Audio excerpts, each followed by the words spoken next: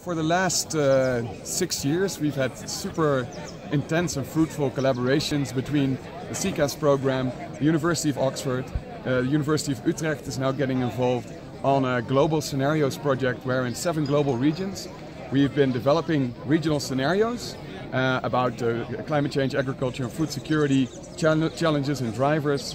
that we've been using to guide policy, national policy in all these 7 regions in something like 25 different national case studies, many of which have turned into great new policies and strategies that have been developed by looking at how different futures influence the feasibility of these policies. And in the process, what we've been able to do is to involve a lot of societal stakeholders in policy making. So the policy processes that we've engaged and been engaging with, from national agricultural climate adaptation strategies to large central socioeconomic development strategies and policies, have become more reflexive, they've become more responsive to the future uncertainties, and they've become more inclusive. What's been particularly interesting from an EU perspective is that through the CCAFS Scenarios project we've been working with a lot of European universities,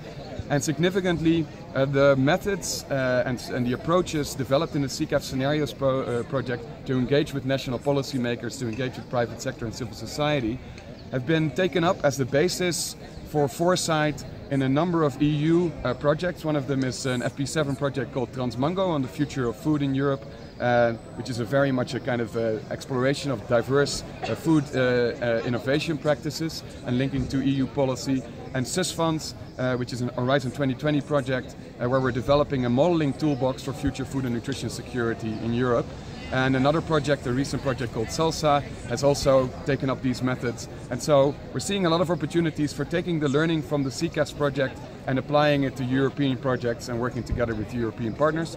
We've also been using games and game co-design as a way to think about planning a policy. And we've used this together with another European Horizon 2020 project called Jam Today, which specializes in games for policy analysis.